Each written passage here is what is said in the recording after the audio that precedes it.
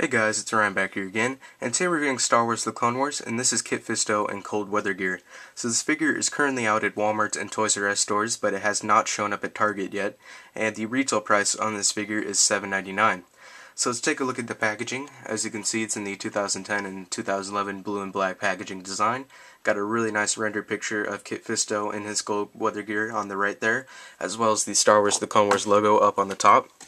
And on the back of the packaging we had the Galactic card game details, also some of the other figures from the wave including Saucy's Tin, Stealth Operations Clone Trooper, Serapos, and Captain Rex with Jetpack. We have the Clone Wars Adventures details, and also up here we have the details for the Cold Weather Gear that's included. Have an actual product photo of Kit Fisto, as well as a photo of the comic that he appeared in with his Cold Weather Gear. It says Clone Wars number 60, and there's also a Jedi Academy logo up on the top. And it says Kit Fisto fights to free the snow-covered world of Corm from Separatist control and regain access to a valuable resource. Fisto and fellow Jedi Plo Koon fight to battle the droid army and a native warlord in league with the Separatists. Fisto wears crampons to move easily over the ice, and goggles to protect his eyes from blinding snow. So, that is the packaging. So let's take a look at the accessories and pack-ins that are included with this figure. The pack-ins that you get is a card, a dice, as well as a stand. So that's your basic pack-ins that you get with the Clone Wars figures nowadays. The accessories that the figure himself comes with. First off, you get his lightsaber, obviously. It does have a green hilt, which is accurate. Well, a green blade, that is, not hilt. The hilt itself is actually silver, and it does have some black and copper paint detailing onto it, which just looks really nice actually. So you get his lightsaber right there. You also get these removable snowshoes down here. These are exactly the same as the ones that are included with the Plo Koon and Cold Weather Gear, so they're exactly the same thing, except this time around they're just in a different paint job. So these are removable, and of course you get two of them. The one on the other shoe is also removable as well. It's pretty simple to attach it to the figure. Both of them just have pegs onto it, and you put it into the peg holes under the feet of the figure. But you get those, and you also get these goggles which are attached to his face there actually. You can move these up and down if you want to, fairly simple, just up and down, and you can also remove them entirely if you want to do that, so you can just have his plain face right there. Pretty easy to attach these as well. They just clip onto the side of the head, and that's all you have to do. Very simple and pretty cool accessory.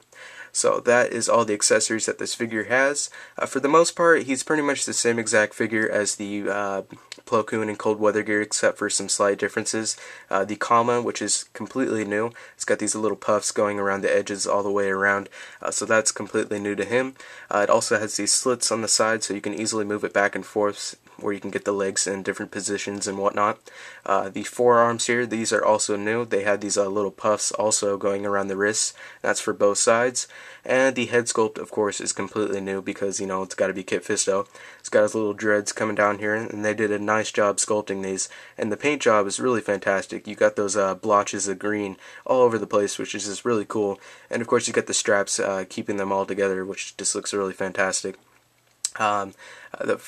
Its actual face sculpt, you know, it's not really doing it for me. It doesn't really look that right. I'm not sure why. It just doesn't really look too accurate to me for some reason. This little hoodie right here that's in front of it is actually sculpted onto the head itself, so that is a little bit disappointing. But, you know, oh well. So that is what's unique with this figure. He also has the little Republic, well actually the Jedi Academy logo on his chest right there. Of course, the whole entire torso is sporting the Cold Weather Gear as well. His lower legs got these really nice straps, same exact ones that are included with the Plo Koon and Cold Weather Gear, and that's pretty much all that's unique with him. Paint job, really nice. I like the purple that they added onto his clothing here. Really blends in with his skin color actually, so that's pretty neat.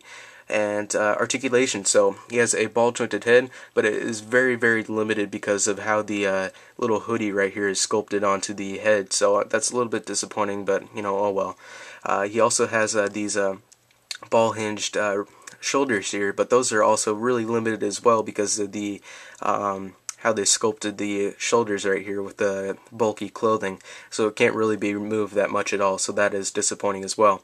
But he does have ball hinged elbows here, He's got swivel wrists, swivel waist, swivel hips, and ball hinge knees. Unfortunately, he does not have any ankle articulation either, so far I'm really disappointed with the articulation, so that is a disappointment. But for the most part, I really do like this figure, and it is nice to get another counterpart for the Plo Koon in cold weather gear, so you can pretty much have both of them at the same exact time. So you get that, you get all of his accessories and the pack-ins, of course. Would I recommend picking up this figure? That's really up to you. The only reason I picked him up is because I'm a completist for all the Clone Wars figures and Jedi in general, so I was pretty much forced to buy it. But would I pick it up if I was not a completist? Probably not. You know, it's just really not that of an exciting figure. It's a little bit blah, and it's pretty much exactly like the Plo Koon in cold weather gear, except for some slight differences, but the articulation is disappointing, so for the most part I would not recommend this figure, but that's up to you if you really want to buy the Jedis or not. This is the third third Kit Fisto that we've seen so far, so it's just really up to you if you want to buy another Kit Fisto or not. So anyways, that's pretty much it. Hope you guys enjoy this review, and I'll see you all in the next video.